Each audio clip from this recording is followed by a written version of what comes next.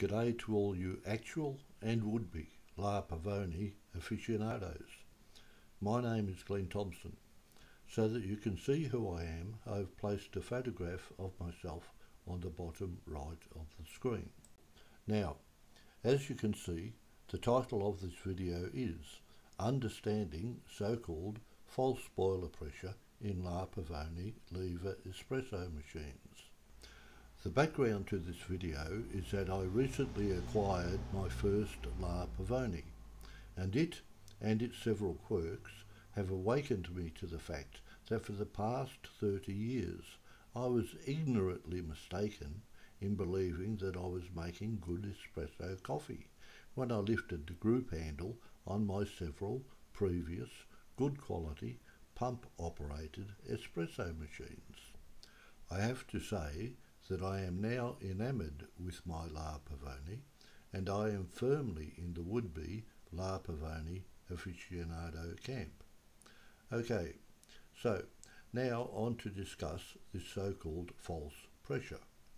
Now, so that we all understand what I'm talking about, I will play a short video of my La Pavoni exhibiting this so-called false pressure.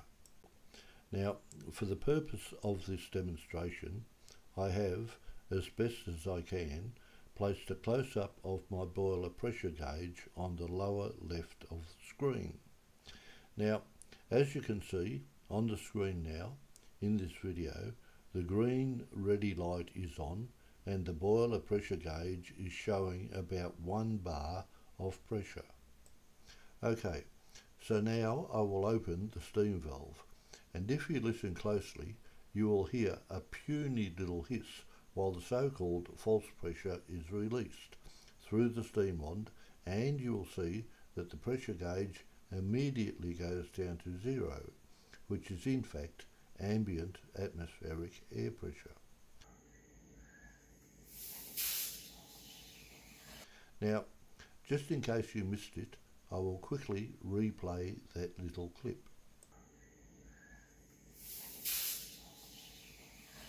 Okay, now the first point I'm going to make is that in this universe there is no such thing as false pressure.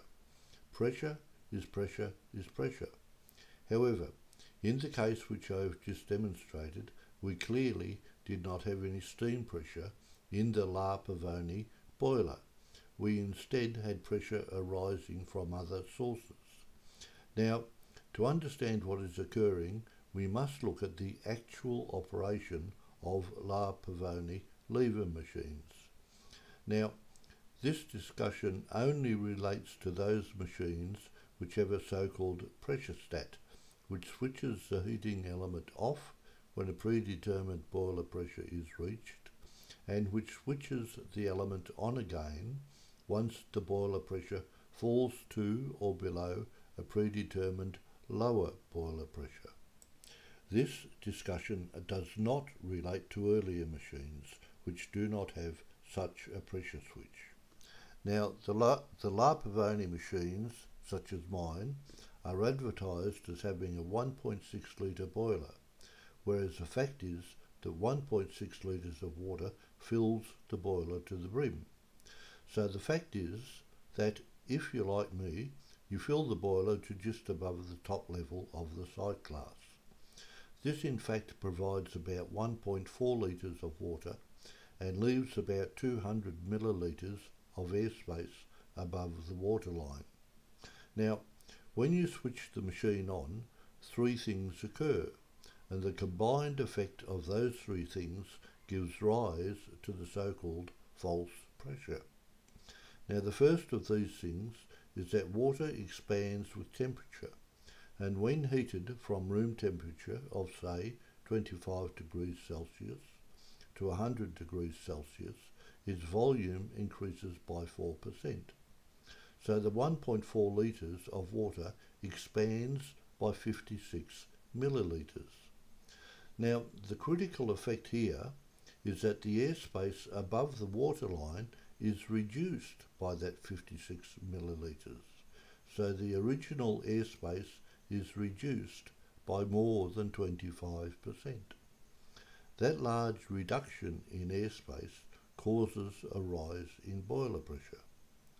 The second thing which occurs is that air also expands with temperature, and between room temperature and 100 degrees Celsius, the air expands by 25%, so that by the time the boiler temperature has reached near 100 degrees Celsius, you have 250 millilitres of air which is trapped within the airspace which has been reduced by the expanding water.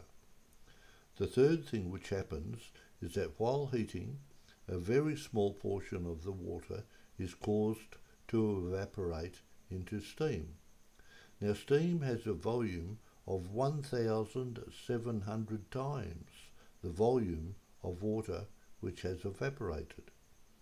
So the combined effect of those three things is to cause the boiler pressure to increase to the predetermined maximum pressure before the water has reached its sea level boiling temperature of 100 degrees Celsius.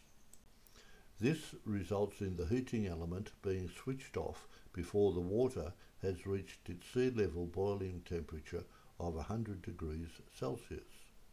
So, when you open the steam valve for the first time after switch on, a very small volume of hot air and a little steam escapes before the boiler pressure is reduced to ambient pressure. Once having the boiler pressure reduced, the heating element is switched on again, but on this occasion the water and the remaining air have already expanded, so that the next rise in boiler pressure is entirely due to the water boiling at and above 100 degrees Celsius.